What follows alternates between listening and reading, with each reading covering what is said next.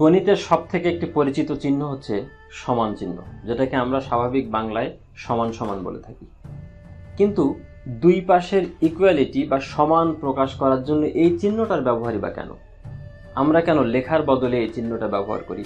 অন্যান্য চিহ্ন যেগুলো ব্যবহার করা হয়, যোগ, বিয়োগ, গুণ বা ভাগ, সেগুলো কিন্তু একটা প্রক্রিয়ার মাধ্যমে আমরা ব্যবহার করতে শিখেছি। কিন্তু সমান চিহ্নের ব্যবহারটা আসলে কবে থেকে কেন আমাদেরকে মেনে নিতে হয়েছে, সেটার একটা ব্যাখ্যা আমরা পেয়েছি। সেটা হচ্ছে যে এই সমান চিহ্নের ব্যবহার শুরু হয়েছিল 1757 সালে।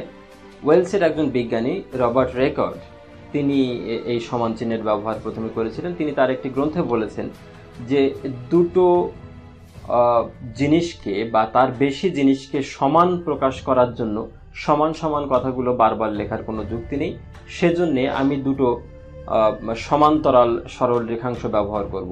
দুটো সমান্তরাল দাগের থেকে দুই পাশের বস্তুগুলোকে সমান বোঝানোর আর কোনো সহজ বা সব থেকে উত্তম পন্থা আর নেই।